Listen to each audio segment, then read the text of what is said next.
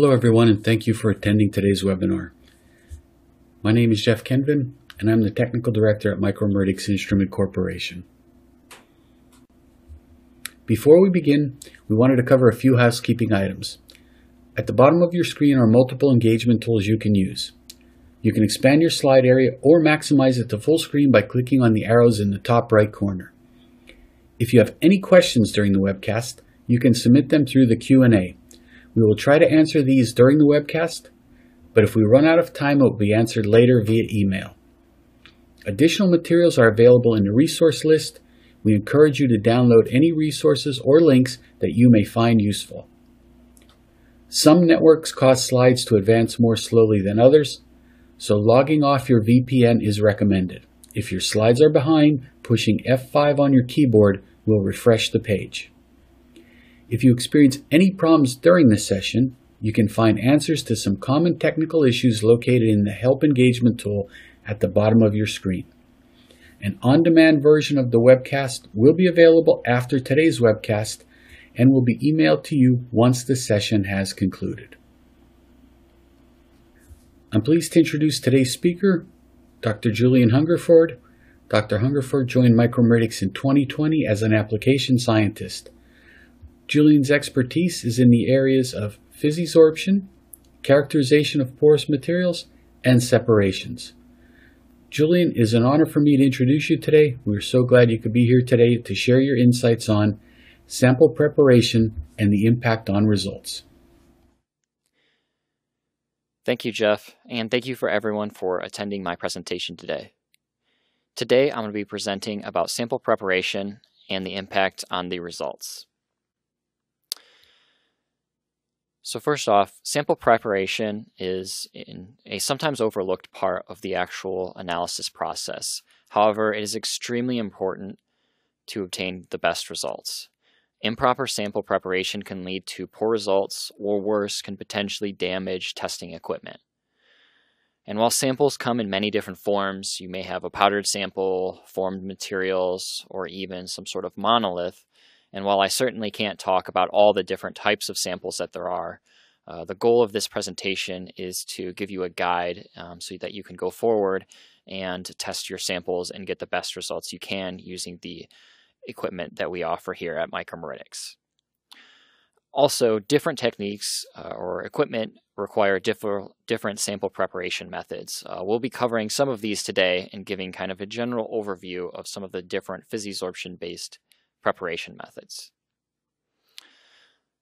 An overview of my presentation is shown here. We're going to start talking about proper sample activation for physisorption analysis. Then we'll move into a short case study where we dissect a particularly sensitive sample and how that was prepared for analysis. After that, we will move to properly preparing samples for flow-through testing, and we'll finish things off with a case study talking about the impact of sample sizing on results in a breakthrough analyzer. So shown here, we have kind of a broad suite of Micromeritics physisorption-based instruments such as the Gemini, HPVA, 3Flex, ASAP 2020, TriStar, AutoChem, as well as the breakthrough analyzer. All of these instruments either use activation via vacuum and heat, or heat and gas flow in the case of the chemisorption-based AutoChem, or as well as the breakthrough analyzer. So to start off with sample activation. So nearly all physisorption experiments require samples to be activated prior to analysis. So what is activation? In general, there are a couple different ways you might activate your samples. You may apply heat to the sample while also pulling vacuum on the sample. Alternatively, when you don't have access to a vacuum, you may flow an inert gas over the sample while applying heat. Some of the most common inert gases are helium, nitrogen, and argon, all of which absorb very little at room temperatures for most materials. Activation conditions vary highly dependently based on the sample. And the best And while I can't necessarily talk about all the different types of activations for different samples, there are a couple metrics that are commonly used to determine how best to activate your sample. One is to look at the decomposition temperatures of your sample. This can be quite easily done using a thermogravimetric analysis and a thermogravimetric analyzer. It's a very effective technique for determining proper activation temperatures. What you can do is you can heat your sample up, and then you can measure the gases that are released or substances that come off your sample as it is heated. This can include even going up to a temperature at which it would decompose, and which you can see the decomposition products. So you know exactly where different sorts of adsorbents or solvents potentially may be released by your sample during the activation process. If you don't have access to that, another useful method is to kind of look at the different boiling points of either solvents or other things like water vapor that might have been uptaken by your material from the air, and kind of looking at the different temperatures of those boiling points. So water at 100, methanol at 65 degrees Celsius, ethanol at 78, and then DMF, for example, at 153 degrees Celsius. And it continues on and on as you look at less and less volatile solvents. The good news is that Micromeridics offers a variety of different tools to properly activate your samples. You have something like a SmartBack Prep shown in the top left, which allows you to have programmed evacuation cycles as well as programmed heating cycles. You also have a variety of other instruments such as vac preps, flow preps, and then individual actual heating ports for samples. It should be important that while these tools are very useful, you also need to worry that potentially particularly non-volatile solvents, such as DMF if you're looking at synthesis of something like a MOF, or other high boiling point solvents, can potentially damage the pumps or the sample ports involved in the activation process. Certainly you don't want to have a high boiling point solvent being removed from your material that later condenses within the actual sample port and can potentially damage or harm future studies that you do conducting using the sample activation station. Additionally, some samples may require additional activation. So you can imagine that materials that absorb CO2 very strongly from the air or water, vapor from the air, it may become trapped within the pore space of your material during transport from the sample activation station to the actual instrument. In this case, there are the option on instruments like the 3-flex to perform in situ degas as well, to have kind of those last heating and evacuation steps to remove any CO2 or water that your material may have picked up during transport. So proper sample activation is very critical to ensure that all the adsorbed species are desorbed. And different molecules will desorb at different temperatures, largely dependent on the heat of adsorption for Physisorption-based samples. So something like water may be bound more strongly to your material than something like CO2. And activating at higher temperatures may be required to break those interactions. Additionally, in materials with small pores, it can be difficult to remove all species from the pore space of the material. This is something that you typically see in highly nanoporous materials. And this is one of the reasons why, when performing BET measurements, we recommend that you perform the free space measurements in those materials after the analysis, as this can remove the potential for outgassing of helium during your actual analysis. So a common method of activating your samples, as I mentioned before, was applying heat and vacuum. We can see here that this is done for a variety of different equipment that we have at Micromeridics. One example of a material you might use heat and vacuum is something like a metal organic framework or MOF, in this case copper BTC, which is shown on the bottom right hand side of the screen. Copper BTC is a nanoporous material.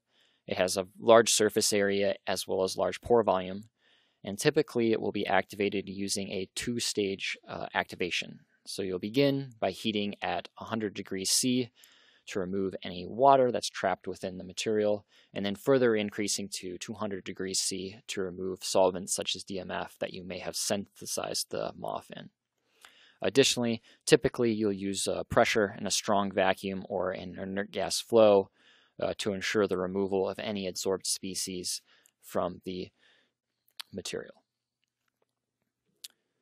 Heat and gas flow is also used for a variety of different instruments, such as chemisorption-based instruments or analysis, as well as things like the breakthrough analyzer. Zeolite 13X is a microporous aluminosilicate material that has a large surface area and pore volume. The activation conditions for this are significantly higher than the MOF, as the material is much more stable at high temperatures and can be activated typically at around 400 degrees Celsius, once again using either a vacuum or an inert gas flow. Next, I'd like to talk a little bit about the differences between vacuum versus flow-through activation. Studies have shown that both methods of activation are suitable for a variety of different materials, depending on the analysis technique and whether it requires a vacuum or not.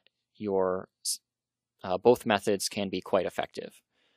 Flow-through activation also has other advantages as well. It can be valuable for assessing the bed or column properties. This can be especially important when you look at flow-through instruments like the breakthrough analyzer or AutoChem. It can help you identify pressure drop early on, which can save you time so that during your analysis you don't have any pressure drop occurring. You can also more closely mimic process conditions that also require flows, as well as analyze activation procedure in real time using some sort of outlet detector. You can speed up your activation as you will know any sort of adsorbed water, CO2, or other species that become adsorbed to the surface of your material. You'll be able to see them being removed in real time, so you'll know exactly when your activation is complete. So overall, both methods are very effective, and just depending on the application will usually dictate which method you choose. Next, we're going to go into a short case study looking at sample preparation of cadmium MOF-74. So first off, what are metal organic frameworks, or MOFs? So MOFs are nanoporous materials consisting of metal nodes connected by organic linkers. They're a topic of ongoing research since they were first discovered in the early 90s. To date, thousands of MOFs have been synthesized in the lab. They are typically synthesized solvothermally using solvents such as dimethylformamide, or DMF. Activation in general removes the solvent from the pore space of the material. So we can see on the right a schematic of MOF-74. Typically in those large open pores would rest your solvent molecule as the MOF assembles around it. During activation, the ultimate goal is to remove those solvent molecules from the MOF such that you have access to all of the pore space that's available. In addition, MOF-74 is very sensitive to humidity into the air, which can make activation difficult, as generally you'll need to do some sort of solvent exchange with DMF to get a more volatile solvent within the pore space and then remove that in something like a SmartVac prep. So in this case, this was a study that I conducted alongside in graduate school on cadmium MOF-74. And it's particularly difficult to activate and requires specific considerations beyond just activation temperature and exposure to vacuum. Pulling vacuum too quickly or heating the sample too quickly leads to pore collapse. So what ends up happening is fast removal of solvent leads to a capillary effect, in which case the solvent which interacts strongly with the ligands in the MOF ends up resulting in a fast removal of solvent results in the ligands also being carried along in destruction of the MOF. What was found was that by decreasing the heating rate and decreasing the rate of vacuum, we can actually activate the material by removing the solvent more slowly from the material, which allows for it to retain its structure and keep its excellent adsorption capabilities. The good news is all of this can be controlled within the software. So in degas conditions, there's two separate steps that we have. We have a specific evacuation phase where we can evacuate the sample and apply heat or choose not to apply heat if we would so like. And then we have separate heating phases. And we can see here that we can control the evacuation rate, the unrestricted evacuation rate, vacuum level, as well as evacuation time. In addition, we can choose whether or not we want to ramp the temperature, and we can set a target temperature as well. We can also set a hold pressure.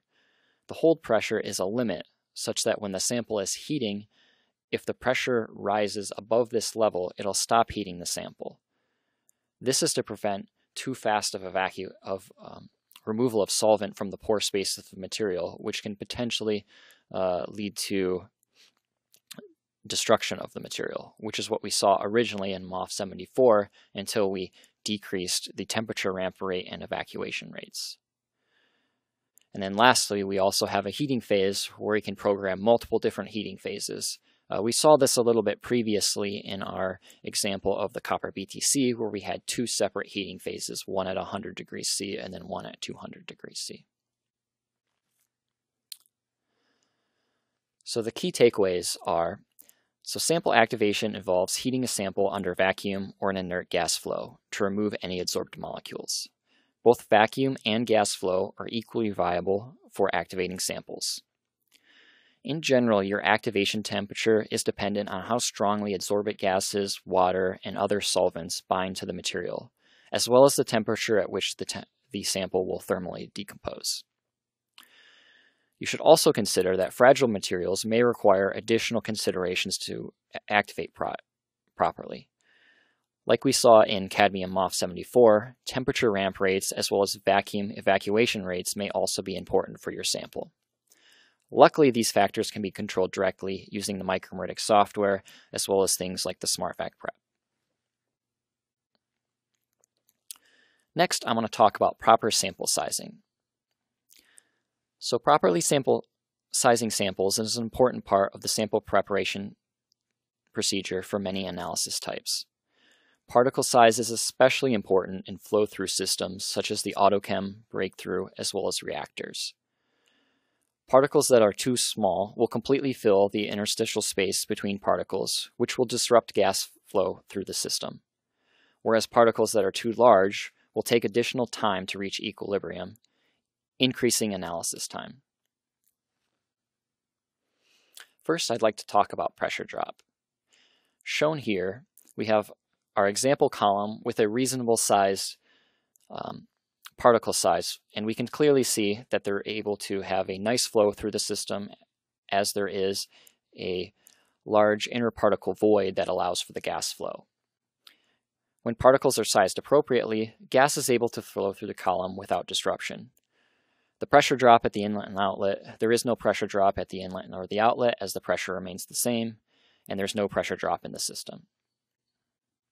Likewise, if we decrease our particle size, we can clearly see that there's less interstitial space between each particle. As such, we will have problems with our flow. When particles are too small, gas is not able to flow through the column without disruption. What will happen is the pressure at the inlet will rise and will be greater than the pressure at the outlet, and this is why it's called pressure drop.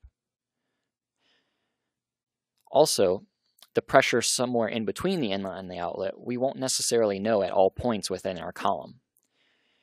Now we might have one area that is particularly dense packing that could be leading to the majority of the pressure drop, but this is very difficult to determine, and is why in general it is advised to limit pressure drop as much as possible.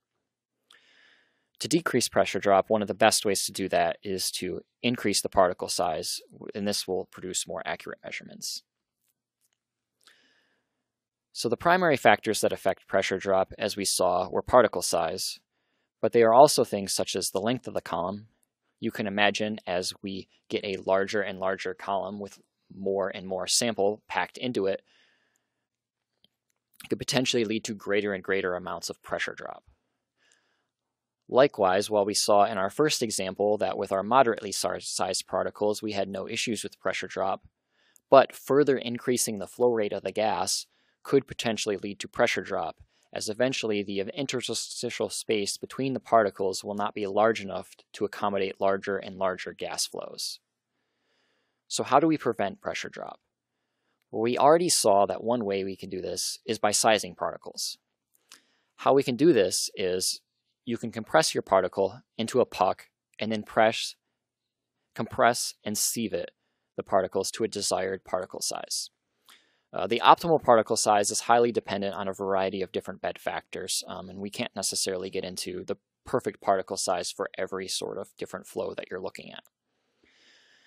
Not all samples, though, however, can be subjective to the compression forces. As such, there are a few other methods that can be used to prevent pressure drop. One is to disperse the sample in something like glass wool or glass beads to ensure that there is enough interstitial space between particles. If you do choose this method, it is important to consider the adsorption properties of the glass wool or glass beads. Additionally, you could look to combine the material with some sort of binder to kind of increase the effective particle size. However, it's also important to consider the adsorptive properties of the binder material. Next, I'd like to talk about diffusion limitations. So diffusion limitations occur in large particles, with tortuous pathways will lead to these diffusion limitations. As we can see here, for very large particles, they will tend to have large interparticle kind of voids in different pathways, and equilibration will be slow as materials need to diffuse through all of these different pathways. This can lead to longer experiment times in instruments such as 3-flexes, HPVAs, or ASAPs. Likewise, in a breakthrough instrument, what you would see is you'd have a more gradual breakthrough curve. Now, smaller particles will have less diffusion limitations. As we can see, there is just less room to have these large inner particular cavities, and equilibrium will be faster in adsorption-based instruments such as the 3-flex, HPVA, or ASAP. Breakthrough curves will also be steeper in instruments such as the SAA. So the primary factors that affect diffusion limitations are particle size, which we saw previously, as well as the diameter of the adsorbate gas relative to the pore size distribution of the adsorbent material. So how do we prevent pressure? How do we prevent diffusion limitations? Well, first off, one of the best methods is to size our particles. Once again, we can press the material into a puck, then crush and sieve the particles to the desired size. To speed up diffusion and decrease the diffusion limitations, we can also look at conducting measurements at higher temperatures.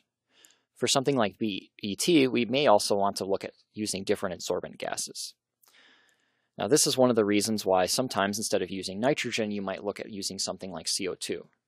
The benefits of using CO2 are it is a very small linear molecule and actually has a smaller kinetic diameter than nitrogen, krypton, or argon. In addition, you'll typically conduct CO2 measurements at 0 degrees C, which is significantly higher than you'd conduct measurements using BET via argon, nitrogen, or krypton. So in summary, looking at the pressure drop and mass transfer limitations, we saw that particle size is important for both effects. So too large of particles will lead to mass transfer limitations, whereas too small of particles can lead to pressure drop within the column. So the overall goal is to find the ideal particle size for your measurements. And this can partly be a trial and error process, as it's highly dependent on things like flow rate, the size of your particles, as well as your adsorbate gases that you're looking at. There are a number of ways to size particles, such as using a pellet press. We can also look to disperse particles using glass wool or glass beads to prevent pressure drop, as well as using a binder material to agglomerate particles and have a larger effective particle size. It should also be noted that mass transfer limitations may be unavoidable as they are highly dependent on your actual adsorbate.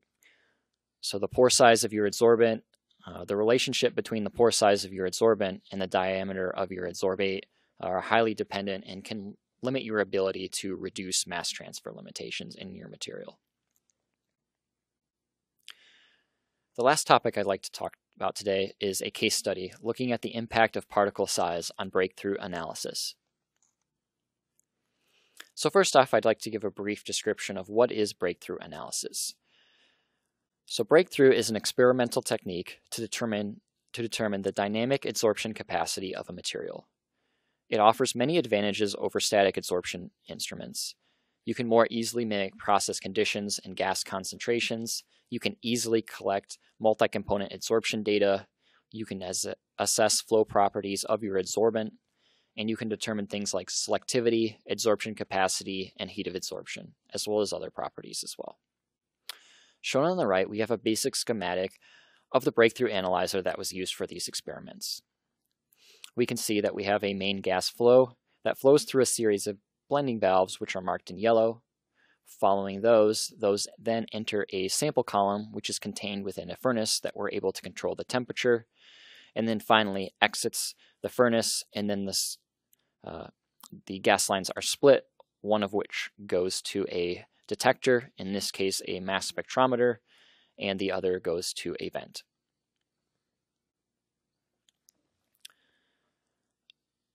So data collected via breakthrough analysis is typically referred to as a breakthrough curve and will commonly be graphed as a normalized concentration versus time. We can see at the beginning of analysis, we will have roughly no concentration that we're measuring as we're in the phase of complete adsorption, as in our adsorbent material is completely adsorbing the adsorbent gas that we're passing through the column. Eventually, the column will first break through and start to rise. This is the second step in the process, which we refer to as breakthrough.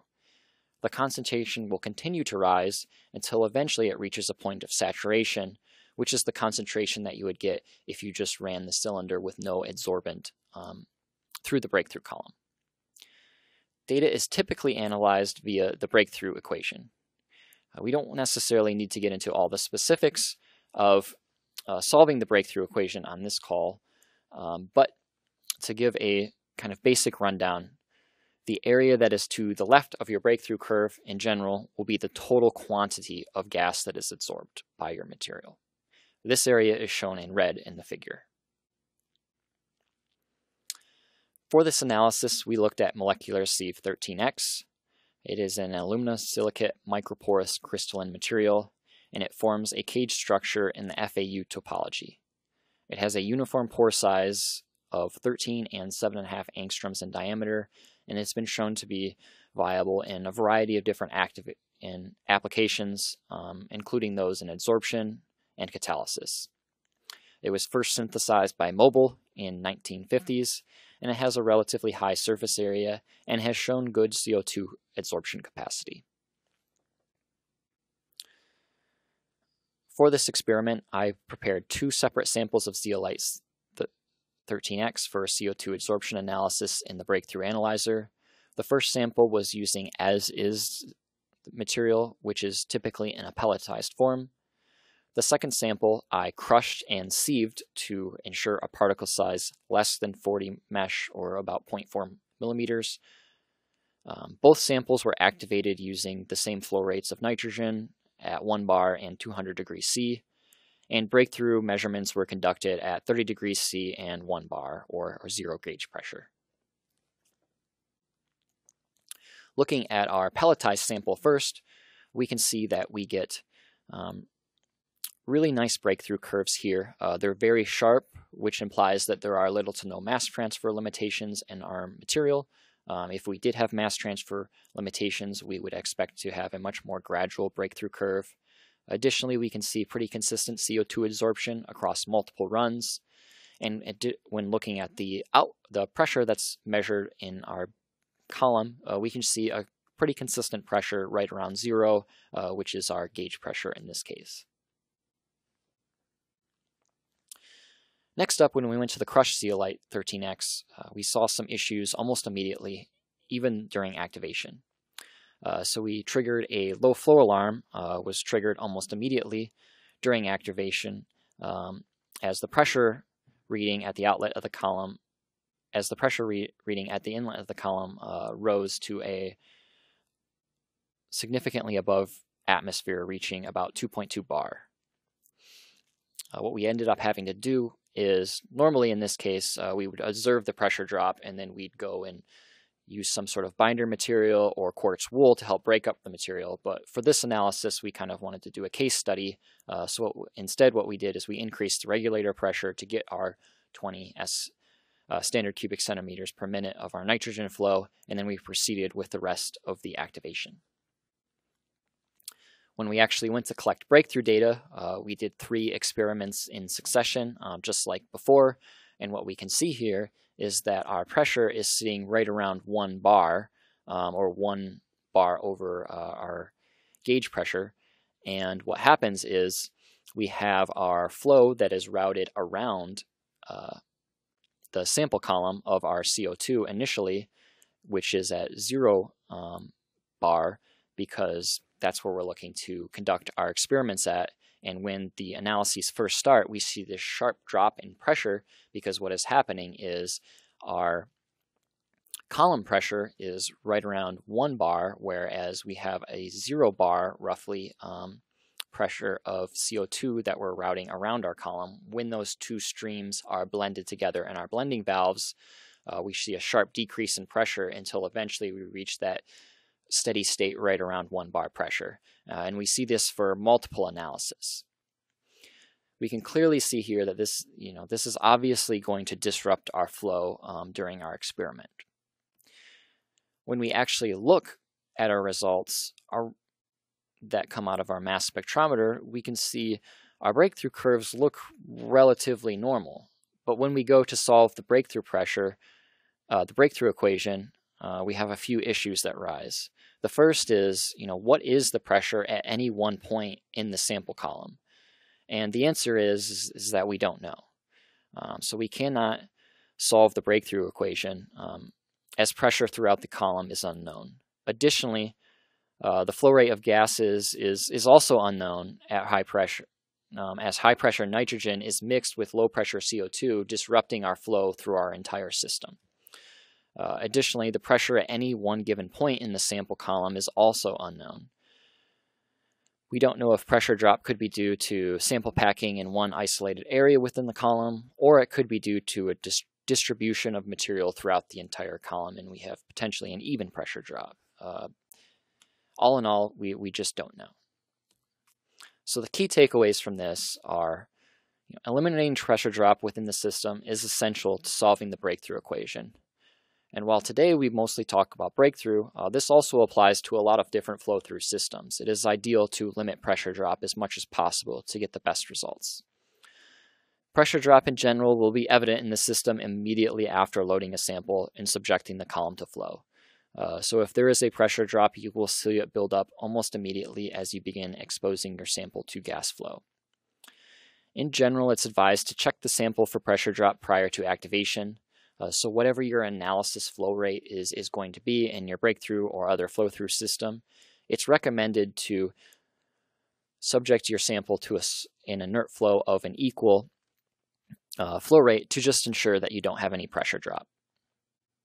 Additionally, pressure drop will worsen as flow rate increases, which is why you always want to check the system for pressure drop using the same flow as will be used during the analysis. Additionally, particles can shift a little during activation, which may lead to changes in the gas flow and could potentially lead to changes in packing, which could cause pressure drop to occur after activation where you may not necessarily see it before. I'd like to thank everyone for attending my presentation today, and I'd be happy to answer any questions.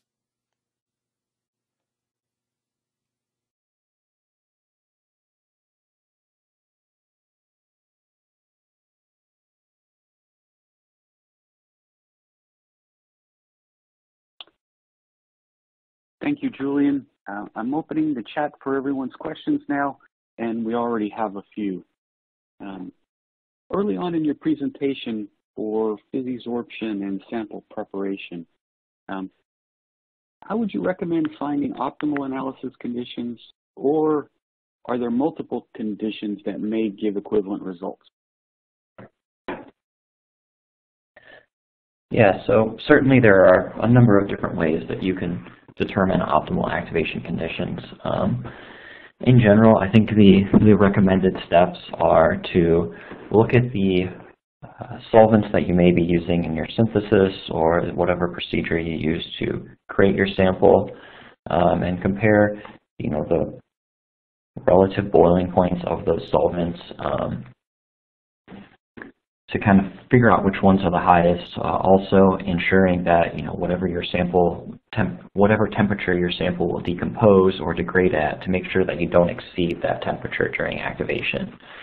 Probably one of the best analysis techniques to determine this would be to use something like a thermal gravimetric analyzer.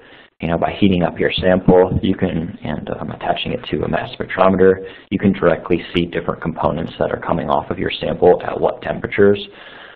You could also run similar experiments in something like a autochem or another instrument that may be connected to a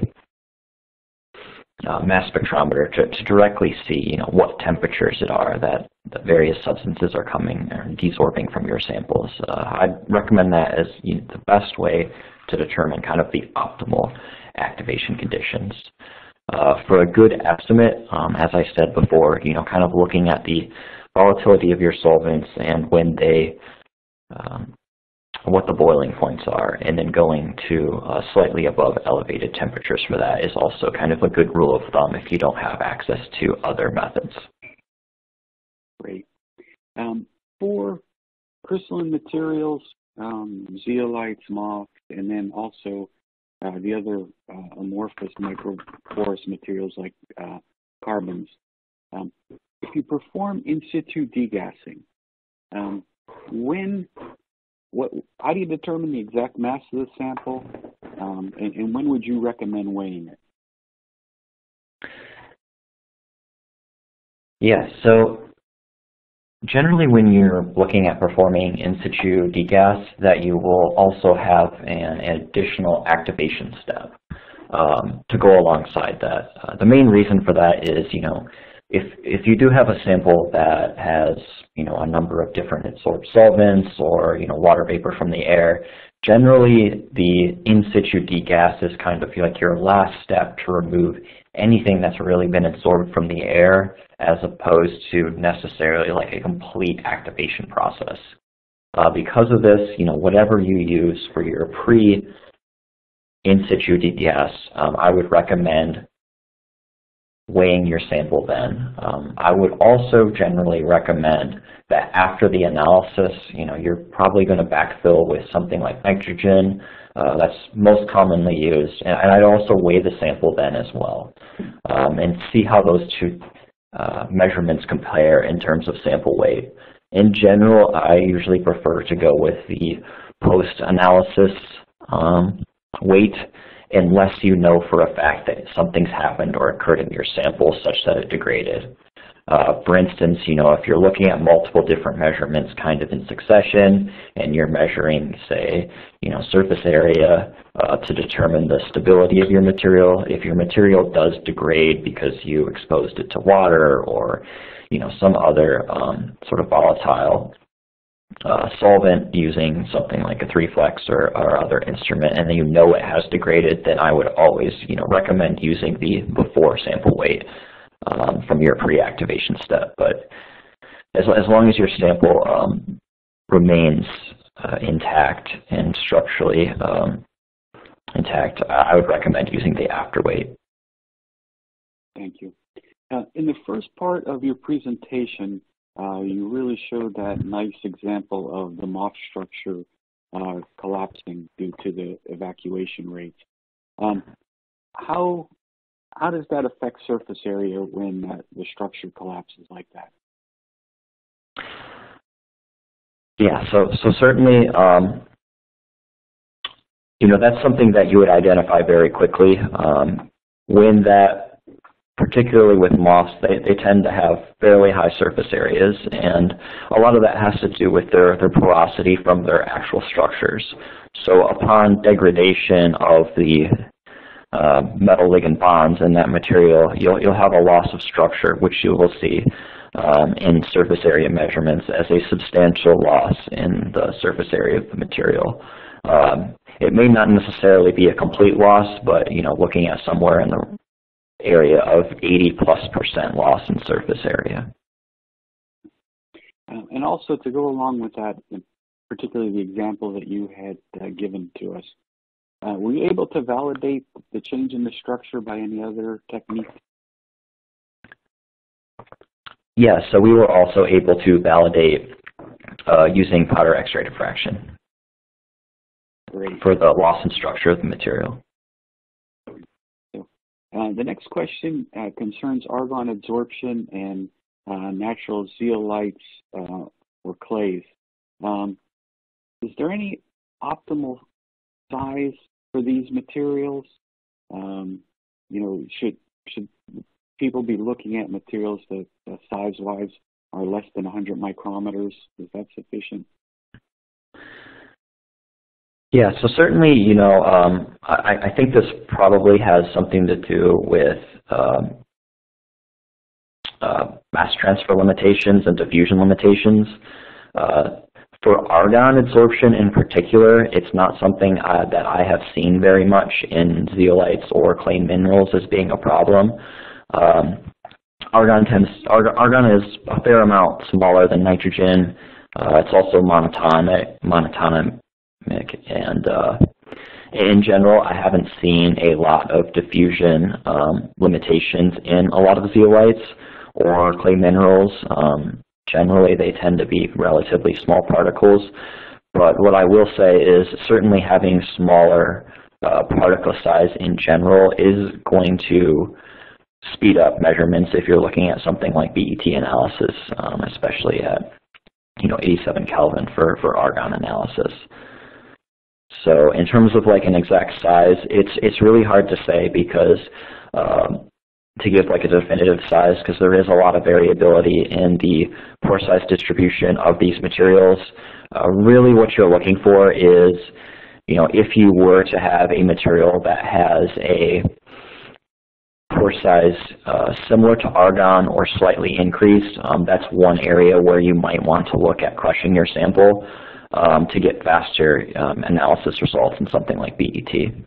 I would say that to add to this, this is especially the case really when looking at nitrogen and argon surface area analysis, because you are conducting those at such low temperatures, and that's going to slow diffusion. That is one of the reasons why some people do elect to go the route of CO2. Some materials are not porous to nitrogen or argon. We see this a lot with various biochars as opposed to necessarily zeolites or clays. So it is pretty common for biochars to use CO2 instead because CO2 is it's a small linear molecule and it can fit places that nitrogen and argon cannot. In addition, when you conduct surface area measurements using CO2, they're generally done at 0 degrees C, which is significantly higher temperature than you'd conduct nitrogen or argon measurements, which leads to faster diffusion. Thank you. When you're in the dynamic systems, when you are comparing different materials, so the same type of gases are being used, but different materials, how important is it to use the same particle size for those types of experiments? Yeah, so if you're comparing, I guess if you're running something like Breakthrough or you're running something in like an AutoChem and you're comparing two materials directly, if you're looking to use them in the same process and kind of like the same overall, column size, similar, diameter to length ratios, to be able to fully understand kind of the different flow properties through your sample, if that's kind of your goal, is to be able to, both assess the adsorption as well as the flow through your actual packed bed. I'd say it's very important to have a similar size because that can limit, the effects of mass transfer limitations. That can limit the effects of pressure drop. So to be able to to be able to equate two materials exactly between, different runs, it's very important that they have a very similar particle size, because things like flow properties and flow-through systems can have a very drastic effect on what the results look like or what's actually happening in your system. In these breakthrough systems, can you conduct analyses with multiple gases for evaluating materials? So certainly,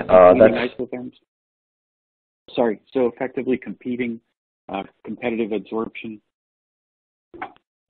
Certainly, that is one of the main advantages of both breakthrough and flow-through systems compared to static systems. Is it is much easier to measure the outlet concentrations for multiple components. You can hook something up. There's a variety of different measurement detectors that you can use. I showed mass spectrometry for a single component.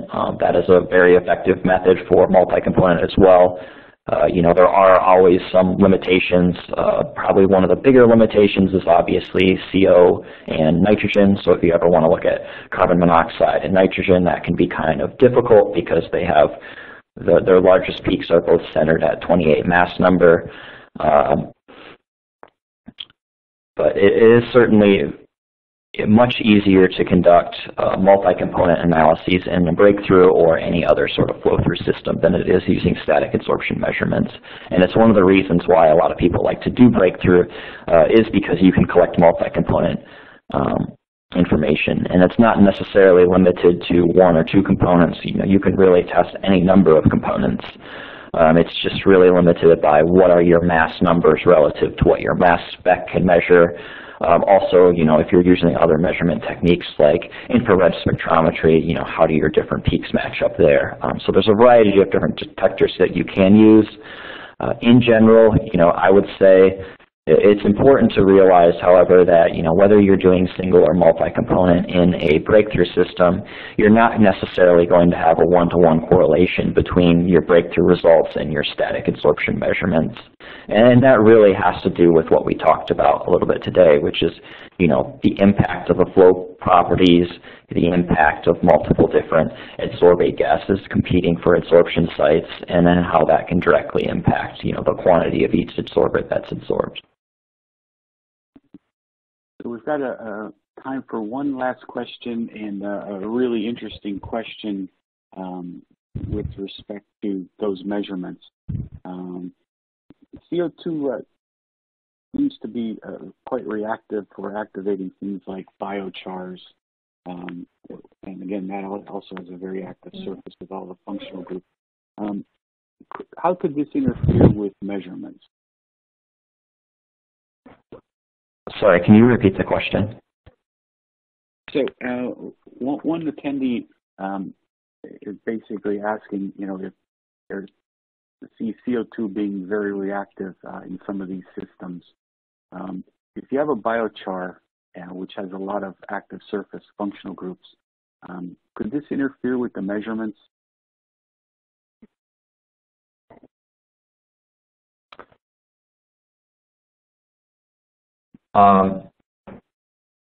Certainly,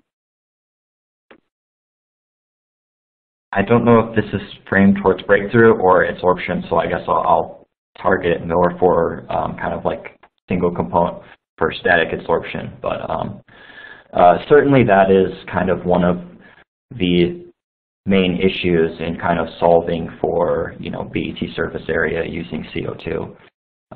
Is if you do have a material that interacts strongly with CO2 to form direct bonds as opposed to just regular kind of van der Waals forces, which are generally the main mode for BET adsorption and calculating the BET surface area, that can definitely impact your results. That's one of the main reasons why CO2 is generally not used, because otherwise you'd think,